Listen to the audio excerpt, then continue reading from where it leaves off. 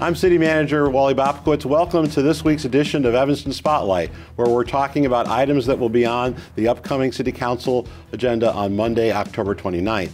Well, the Council will continue to talk about budget issues for fiscal year 2019, but we're also going to be talking about issues regarding affordable housing. And joining me today is Sarah Flax, our Housing Manager. Sarah, welcome.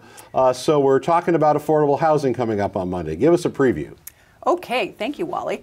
The main item that we're going to be talking about is revisions to the Inclusionary Housing Ordinance. Now, our Inclusionary Housing Ordinance has accomplished quite a lot. It actually we're getting 41 units of affordable housing and a fee in lieu of $2.4 million, and that's within less than a 2-year period. But we think we can do better, so we're making revisions to more effectively incentivize on-site units and a bunch of other changes.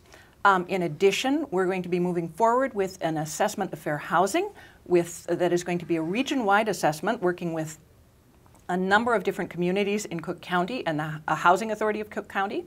We also are going to be talking about rental of accessory dwelling units. We've got some action we need the council to take as we move forward on that. And we're going to have an interesting presentation from a new way of approaching housing development from the Evanston Development Cooperative. That's a brand new thing. So what's the biggest challenge you think we have in Evanston with affordable housing? Is it rental? Is it home ownership? What's the one or two biggest challenges you think we're facing? Well, the absolute biggest challenge is having rental housing affordable for our lowest income residents. And that is a challenge that we are not going to resolve by ourselves. With that, we will be partnering with the Cook County Housing Authority and other funders, because the private market cannot effectively provide housing for the very lowest income people.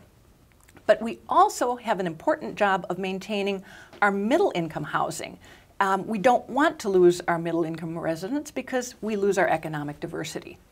So a lot of different challenges and a lot of different strategies to address them. On October 29th, the City Council will talk about some of the issues that Sarah's detailed regarding affordable housing. We'll also continue the discussions regarding the proposed fiscal year 2019 budget. If you'd like to learn more about affordable housing or the upcoming budget, you can go on our website, www.cityofelvanston.org.